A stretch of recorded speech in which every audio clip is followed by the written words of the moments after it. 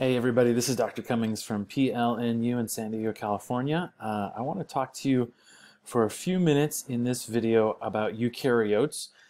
This course really doesn't dive too deep into the eukaryotic pathogens. Traditionally, an intro to micro course focuses on first bacteria and then secondarily viruses. But I want to make sure that you remember what eukaryotes are all about, how eukaryotes are distinct from the prokaryotes, particularly in their cell structure, their size, their genome. And that's what we're going to talk about in this video. Cell structure, size, genome. There's not time for me to break down every single organelle in the eukaryote. That would take a long time. And most of you have had some sort of an intro biology class before taking this, whether it's A&P or something along those lines. So as we talk about eukaryotes, you do the legwork to go back to your textbook, go back to notes from a previous course like A&P, and make sure you remember how eukaryotes work. So let's talk about cell structure and genome. Before we do that, I want you to have sort of a genetic or total genomic context of the eukaryotes, right? This is an example of a tree of life based on DNA sequences. In the old days, we used to do these phylogenetic trees or a tree of life to cluster related organisms based on primarily what we could see in their structure, which works great for big things. It works really well, actually, but the smaller you get, the harder that becomes, right? Because all bacteria essentially look the same, and they look just like archaea, essentially, and so there's no real distinguishing structures between them, etc. And so in the days of genome sequencing, we've been able to take DNA sequences, which ultimately are the foundation for those structural differences and biochemical differences that we were using before, and begin mapping them out using cluster analysis or dendrograms. And what we see is that there are basically three branches, three very large branches we call domains. And one of those branches is called the eukarya, and all of these, although they are in addition to being genetically closely related, they also are all structurally closely related at the cellular level. This is where we find all of the eukaryotic cells, right? So all the animals, everything from puppies and bunnies to humans, are here in the eukaryotes, but also there's fungi, there's the plants, and then there's a wide range of really bizarre organisms from slime molds to protozoa that kind of have their own branches coming off. And so we share cell structure, and we share a fundamental genetic similarity to all the other animals, including the animals that cause infections. And so when we think about infectious eukaryotes, we should be thinking about fungi, which have their own branch here. We should be thinking about protozoa, which are kind of scattered across this main branch. And we should be thinking about the helminths. The helminths are microscopic, or at least in some life cycle stage, they're microscopic worms that can cause infections. And they're up here in the animal section, very complex compared to the protozoa, which are single-celled, and the fungi, which can be single or multicellular. So we've got the eukarya domain that all has the eukaryotic cell structure, and then we have the bacterial domain and the archaeal domain, which are distinct branches, but they all share a prokaryotic cell structure.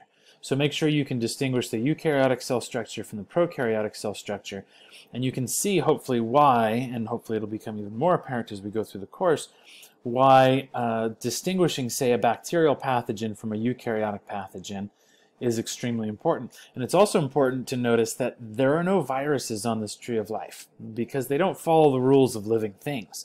And so we don't have common genomic signatures to look at.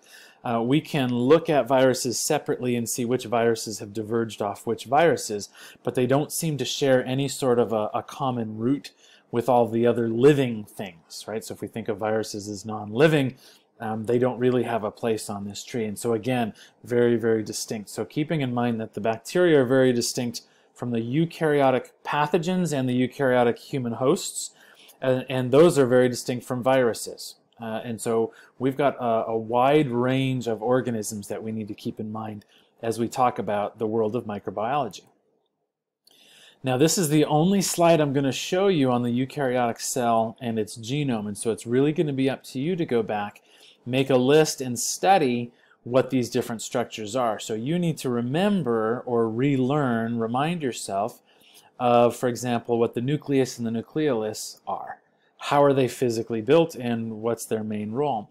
What are cilia? And here's a common student error that I see, and I'll just call it out now.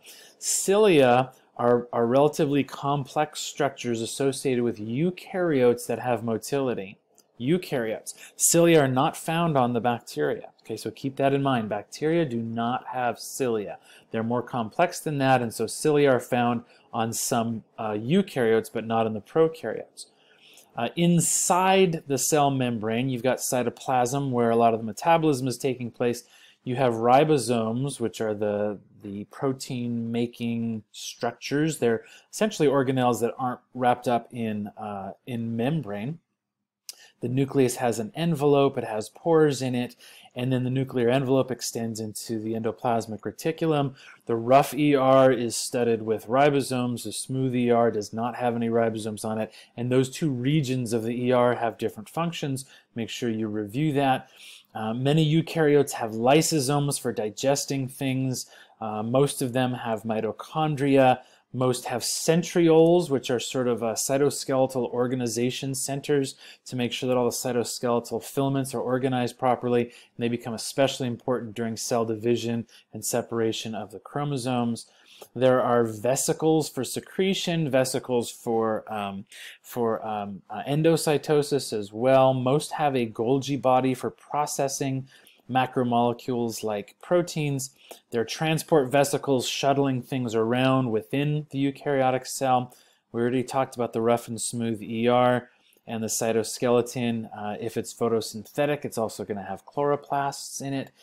Make sure you work through all of these membrane-bound organelles and you remind yourselves how these work as compartments, and that's really the key.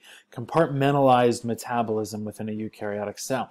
And because of the compartmentalization, they tend to be much larger and more complex. They divide more slowly because there's a lot more material to shuffle around.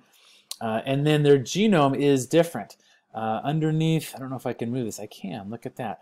The eukaryotic genome, they typically have, most eukaryotes, almost all, I can't even think of an example right now of a eukaryote that doesn't have multiple chromosomes. And we're going to see that's in contrast to the prokaryotes that have single chromosomes typically. Their chromosomes are usually linear, so they have a start and a stop, whereas prokaryotic chromosomes are going to be circular. They are usually diploid, meaning that there's two versions, slight variations on each other, of each chromosome, which means there's two versions of every gene. They have a nucleus to contain their genome, and it turns out that the mitochondria and the chloroplasts also have their own small genomes. That's really fascinating. And so part of your human genome is actually found in your mitochondria. You don't have any chloroplasts. That would be really cool, but you don't. But part of your genome is found in your mitochondria. And the majority of it is found in the nucleus of each of your cells. But the mitochondria do carry some of their own genome. We're going to see that all of these things are different from the prokaryotes in a later video. Let me give you a couple examples. A very simple genome would be yeast.